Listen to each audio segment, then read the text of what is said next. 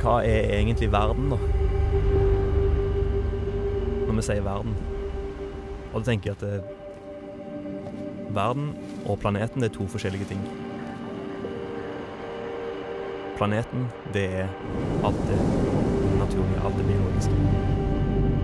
Og så utenpå planeten så har mennesker skapt verden. Og verden, det bare et sett med tanker og ideer som noen en eller annen har hatt og realisert. Og det jo på en måte ideene vi har skapt, som det som ødelegger planeten. Ikke sant? Så det, i mitt hode så det sånn, det enkelt liksom. Vi må bare begynne å skape masse nye ideer.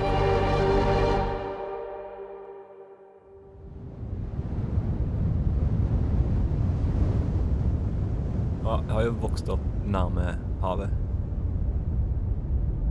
Men jeg har alltid vært litt redd for havet. Det en fantastisk følelse egentlig. Det en litt sånn, om det heter ærefrykt, eller hva det men det kommer et sånn stort monster foran deg. Og så klarer du liksom å døkke deg ved den første bølgen, og så kommer du ut på andre siden, så kommer det en enda større rakker bak der. Så den følelsen jeg får, den følelsen av å være liten, og litt sånn ubetydelig da. Man føler seg jo veldig liten i verden. Sånn, man jo bare 1 av 7 milliarder. Og da føler man at alt man gjør blir ubetydelig da. Sånn tenker man liksom. Når på alt som har med miljø å gjøre, så tenker man sånn. Betyr det ingenting om jeg slutter å fly, eller om jeg begynner å spise mindre kjøtt, eller sånne ting, eller plukke plass på stranden. Og hvis man setter alt i perspektiv, så kan jo alt bli lite. Så det må vi slutte med. Vi må slutte å sette alt i perspektiv, og heller tenke at det jeg gjør nå riktig, og derfor gjør jeg det. Det jo summen av alt det vi gjør som utgjør verden. Hvis folk spør meg hvorfor jeg surfer, det den største gleden jeg har i livet, liksom. Det liksom en blanding av, du føler deg som en del av havet, men samtidig så skjønner du at det her kommer jeg aldri til å kontrollere det, men jeg kan lære meg å bevege meg sammen med det. Og da oppstår den der, en sånn connection da. Der jeg skjønner at jeg må også sørge for at det som finnes rundt meg her, har det fint da. Og ikke bare være preget av masse plast. Vi skal begynne å gi tilbake til havet.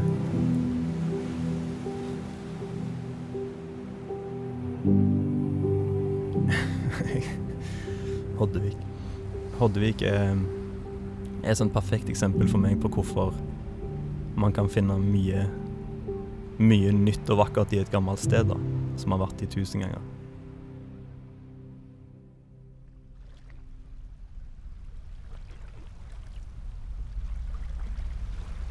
Når man ute og liksom utforsker kysten, og så får man høre at i en eller annen liten sprekk i fjellet utenfor Hoddevik så det et lass med plast.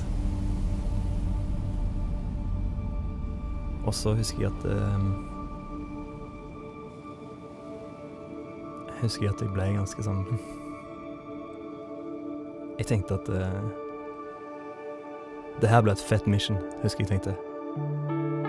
Det var det første jeg tenkte. Jeg tenkte ikke at det her var kjipt eller et eller annet. Jeg tenkte bare, fy faen, det her kan bli fett å få ut. Det her må vi hente ut. Fordi man må gjøre det fett, liksom.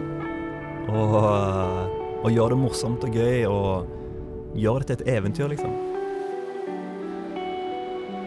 Det var fett fordi alle bare begynte. Det føltes som alle hadde masse motivasjon da, for å bli med og gjøre dette. Og det da du får på en måte folk med deg i klubben da. Det jo sånn man har bygd opp Nordic Ocean Watch og at vi har lyst til å gjøre ting lystbetont. Vi har lyst til å gjøre det fett og gøy. Og så vi fikk jo ut sånn nesten 500 kilo plast. Det er jo ikke mye, men det er jo ikke lite, jeg vet ikke jeg. Det var et av de feteste eventyrene jeg har vært på, tror jeg.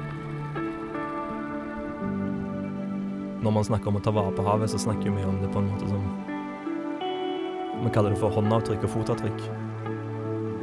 Vi snakker ofte om fotavtrykk, at vi skal redusere vårt fotavtrykk på planeten. Og det er bra, men det kan aldri bli null, for at du er et levende vesen, og da vil du alltid ha et fotavtrykk. Så i stedet for å få dårlig samvittighet for det fotavtrykket du har, så kan vi heller tenke at man skal legge inn et positivt håndavtrykk som skal kompensere for det fotavtrykket. Og det er mye mer gøy å snakke om at du kan bidra, du kan gjøre noe. Å plukke plast er et type håndavtrykk som er veldig enkelt å gjøre. Hvis vi klarte å lage så bra håndavtrykk at havet ble et bedre sted fordi at vi var der ute og lekte, det er liksom den verden jeg håper vi kan skape da. Og da synes jeg det er fint å tenke håndavtrykk. Så du må finne ditt håndavtrykk da.